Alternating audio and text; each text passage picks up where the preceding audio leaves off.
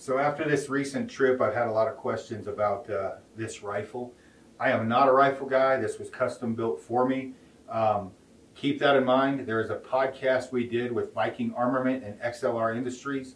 Look that up if you want to know more about that, because this is an XLR Industry chassis, and the armor that built it is Viking Armament. He was on that podcast as well. They handed me a weapon and I use it, so take this for what it's worth, but I'll answer the questions that I can. One of the reasons I went with the XLR Industries chassis is for backpack hunting. This is extremely handy. This folds up. I can fit it inside a day pack. The barrel may be sticking out a little bit, but it works really well for that.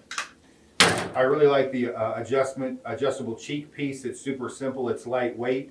This thing's super dirty. We've been beating the hell out of it down in Texas, up in the Davis Mountains.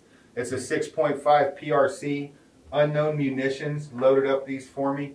I believe this is a 155 or 6 grain bullet. That's how, inefficient I am at talking about this. They just handed it to me.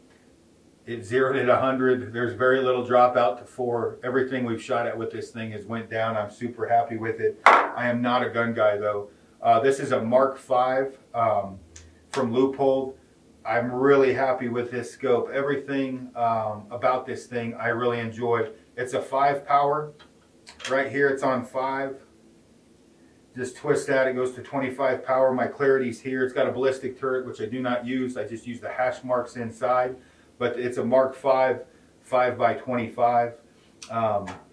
This is just a 3-round magazine, obviously. But I like the fact I push this forward to disengage the magazine.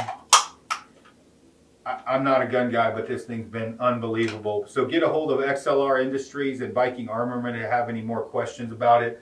I am the wrong guy to be talking to about rifles or anything about them. But for a guy like me that just grabs this, generally if I'm guiding and I need to put an animal down, occasionally I pick up a rifle and use it.